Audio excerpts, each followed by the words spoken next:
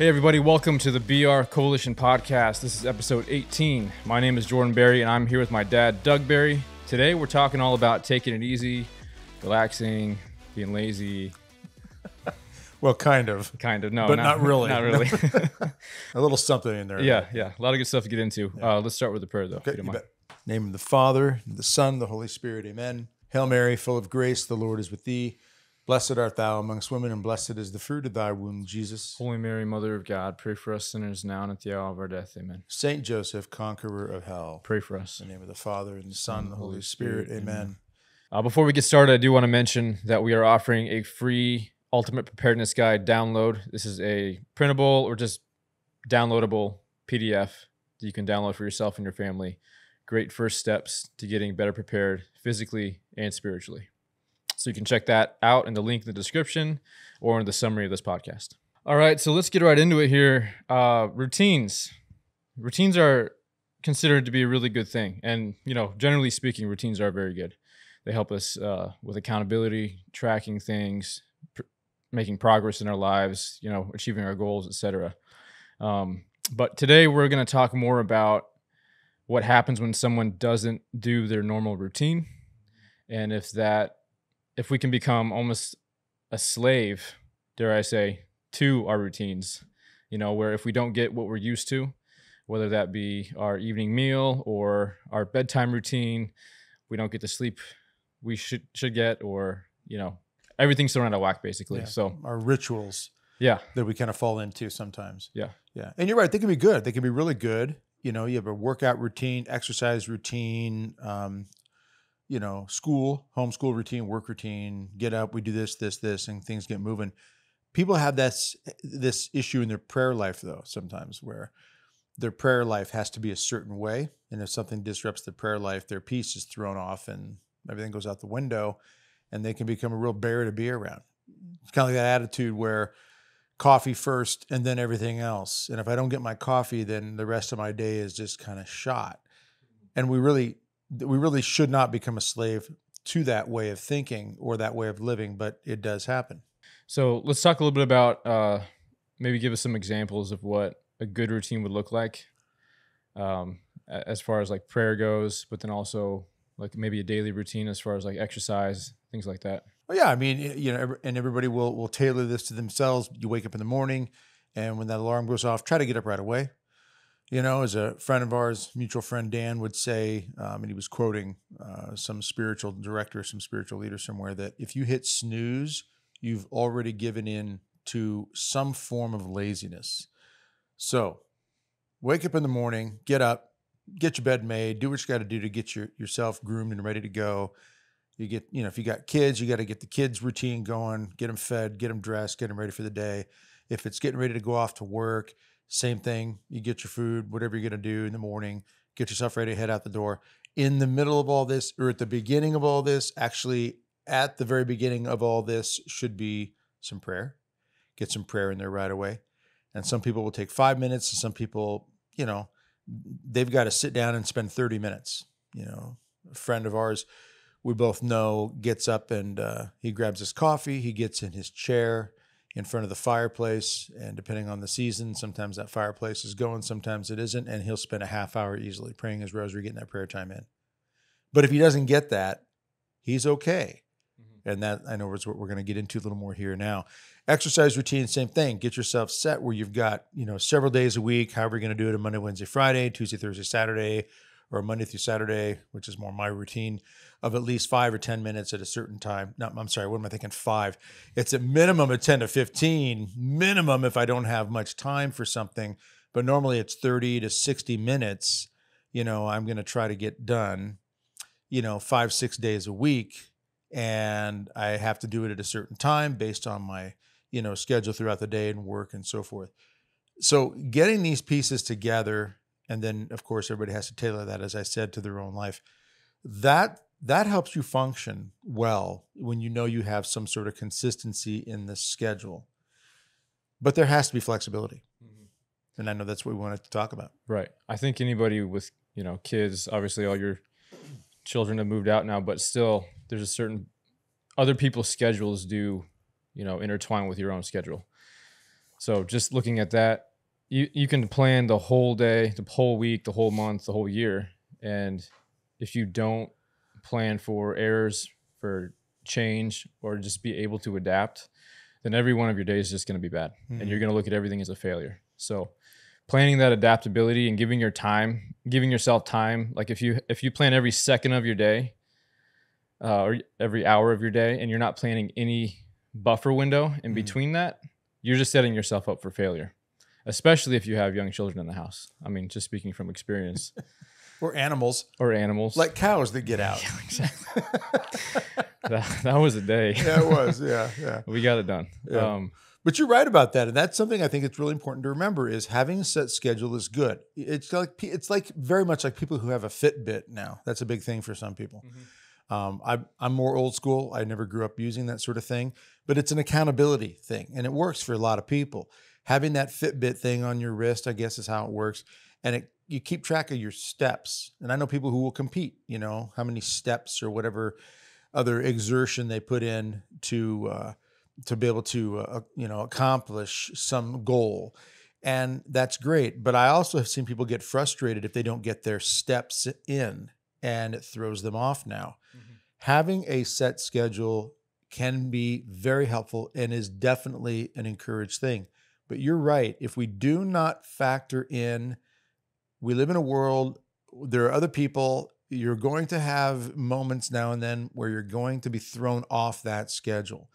And we've got to take a deep breath and not let that get to us, because it is easy to get so caught up in your ritual. We talked about this where, you go to bed at night, and before you go to bed, there's certain things you just have to do to help you calm down. This is what we've told ourselves. It's got to be the right kind of yogurt, the right kind of blueberries, the right kind of ice cream, the right kind of, for some people, it's I got to have 2 beers, before I go to bed at night. I got to have those couple of beers sitting around in the evening for an hour and a half with my feet up watching TV. It's not going to help you not hit that snooze button the next morning. Just throwing that in there. A little bit of advice there.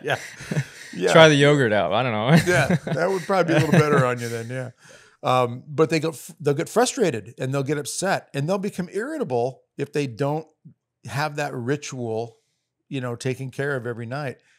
And really, I think what God tries to help us understand is that you don't know what's around the corner. You haven't been promised your life even in 5 minutes, let alone the next day or the next year. We have no idea what's right around the corner. Be ready to shift gears. Be ready to, jump to the other foot. Be ready to be in that posture that says, hey, it's like a fight posture. We always talk about being, in that forward posture, that forward position, the front balls of the feet, but you're still looking left and right and you're ready for something that may come this way or that way. You've got to have that peripheral view and that peripheral attitude that says, hey, I can roll with whatever comes. If someone's going to throw a punch this side, I can deal with it here and counter that way. Here, I can come under here, but I've got to be able to roll with it and have the flexibility for it and not let it throw me completely off. There's too much at stake if you just have this set idea, my schedule, my ritual, my way, and that's it. People get in the way, I'll start running them over like a steamroller, and that's just not a good thing. That's not going to help. I mean, we could compare it to, back in the day when swords were the primary weapon used in war. You had the soft steel or the soft metal that would, be flexible, so it wouldn't break under stress as easily, right? But it wouldn't hold an edge, so it would dull very quickly. And then you had the harder steel, which would hold an edge, but it was very brittle when it got hit. So I remember you talked about this in Virtus all the time about how the Japanese in particular figured out that if you put the soft metal and the hard metal together, and then you heated it up and folded it and folded it and folded over and over and over again until you had this fine blend of 2 different kinds of metal. It was the perfect balance between strong, it's perfect balance. It was strong altogether, but it was flexible and could also hold an edge at the same time. Right. And I think if we focus a little bit more on being flexible, still strong, and having those systems and routines that we can constantly resort back to, because like we said earlier, those are very important and we need to have those in our day. There has to be structure in the day with prayer, sacraments, family life. Your routine and your calendar has to reflect your goals, or your priorities. So if your family and your faith are your priorities, how you schedule your day should reflect that. All right. So having those routines and those systems in place, be very clear about what those is paramount. But if that doesn't go according to plan, those priorities can't just be thrown out the window because, almost looking at it selfishly, I didn't get my calendar done, or I didn't get my checklist done. So I'm going to let everybody know I'm upset, or, I didn't get my yogurt in the evening before, or watching that documentary movie that I was wanting to watch. Right. It can't ruin everybody else's day just because something bugged you. And that's a great point, son. You get to the end of the day, and some people will look back through the day and they're thinking of that checklist in their head, or maybe they've actually written it out, and they're looking at their accomplishments or what they wanted to get done. I didn't get this. I didn't get that. I'm so upset. And they're upset because they didn't fulfill these things. And, if we get this out of whack, out of priority, when you talk about, what is most important to you is reflected in your prioritization of your day. That's a very important thing to think about. Have I spent time with people? Have I been a good person around those people? Could they count on me in general? And I don't think my kids, and you could tell me, because you obviously my oldest son, growing up, were ever concerned about, I hope dad gets everything done that he wants to do today. It was probably more, we were hoping you didn't have things on your to-do list. Yeah. I mean, that's a kid's mindset. Yeah. Because you want to hang out with the parents. You want to do something fun. You want to, throw the ball, whatever. You definitely don't want to see your parents, constantly consumed by accomplishing the list, their own personal agenda. Make the agenda people first and let these other pieces kind of fall in and out where they need to be. But I think another thing to consider too, when we sit down at the end of the day and we look through the checklist, so to speak, whether it's in the mind or on paper, and we're deciding whether or not we've accomplished enough, we decide whether or not it was a valuable day, a good day, based on that.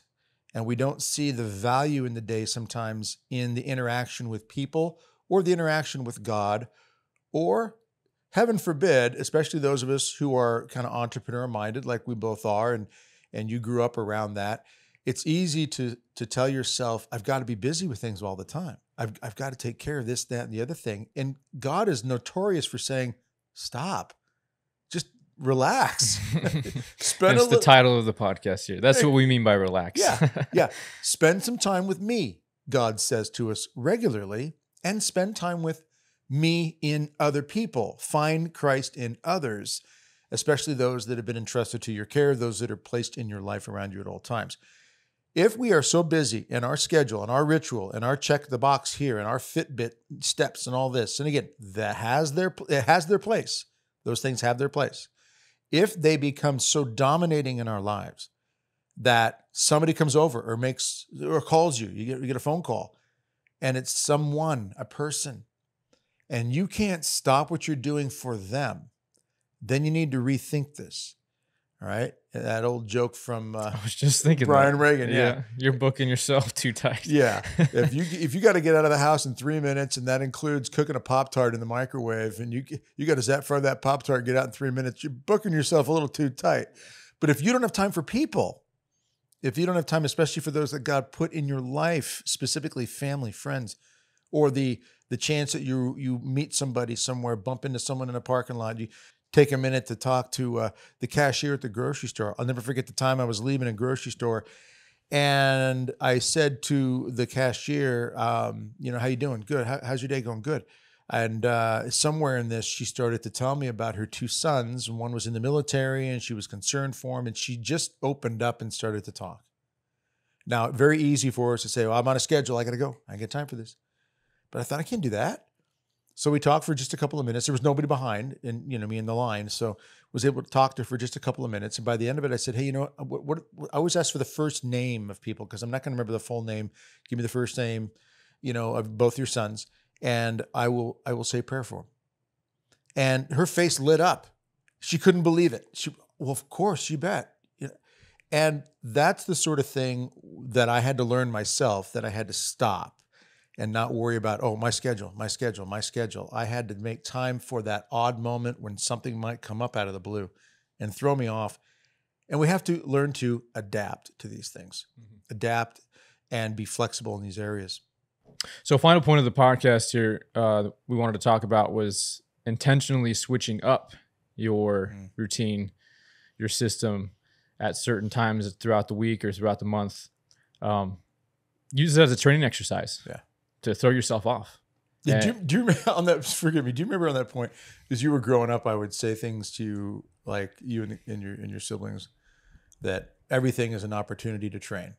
Yes. That everything can be used as an opportunity to train, meaning that training is the idea of finding a better way, not the friction, but the flow, as you've talked about earlier, which is a great point. Friction, you're trying to avoid, you're trying to find the flow of things. And if you train better, you find better flow. There's always a solution. Yeah, there is. Yeah, God grants stuff in ways that we can't even imagine. And he talks to us. We have to recognize that God can allow many things to come into our lives to allow us to use them in ways to train ourselves to find that flow, to find that better way to live, that better way to be closer to him and closer to each other. So on that point, and I do I'll let you get back to what you were going to say here, but everything is an opportunity to allow ourselves to improve in some even small way and find, some fruit that comes from those moments. I think sometimes we get so locked into certain routines in life, work, school, maybe even sports with your kids or yourself, that you can miss out on different opportunities, meeting other people, helping other people. So something we encourage people to do maybe this week is take a day or part of a day and switch it up. Call a friend, take your spouse out on a date, go fishing with your kids. I don't know. Yeah. Find something just to change it up and maybe create some new opportunities for yourself. There's so many things that we can do on that point, son, that help us be ready to adapt, to be ready to be flexible. I remember, a great bit of advice, which I've tried to do many times, is brush your teeth with the other hand. Like if you're right-handed and you brush your teeth with your right hand, once in a while do it with your left. Train your brain to do things differently in ways that are going to help it improve. Same concept here is change up schedule so that you can be more flexible and adaptable when your schedule gets changed outside of your control. Exactly. And that happens. I was going to sit down and watch this movie tonight. Then I got a call. And this happened not too long ago. One of your siblings called. This was a while back, and sick grandchild and needed help. I had to run right over there. And that turned into close to 36 hours away from home practically, to assist my child and grandchild. And very little sleep. And I had to be fine with it, and I was. But it is one of those moments where, oh man, I was going to be home watching that TV show, having that protein drink and or the bottle of beer, whatever you're going to do. And this is my thing. And all of a sudden, boom, I got to go help somebody. And of course, some are going to be saying, well, it's your kid and your grandkid. Of course, you're going to do that. Okay, what if it's not your kid and your grandkid and it's somebody else that isn't quite as close to you? But did you do it with a good attitude? Did you let everybody else you came in contact with know that they were loved? Or were you kind to them? Exactly. Were you truthful? Were you kind? There's that saying, it's not what you do, it's who you become while you do it. Yeah. So, of course you had to do that for your, to. And there's no question about it. There's no way I would not have done it, and when you've needed help in your family, your wife and kids, mom and I would jump right in there and do whatever we can. Absolutely. But, you're right. It's how we're doing these things. That's a big part of it. It's one thing to accomplish the task, but as you just said, it's what you're becoming, who you're becoming, how you're handling it, how you're conveying this message you're sending to others about being okay with your schedule being, kind of disjointed now because something has happened. Mm-hmm. But I really recommend that people shift things up once in a while.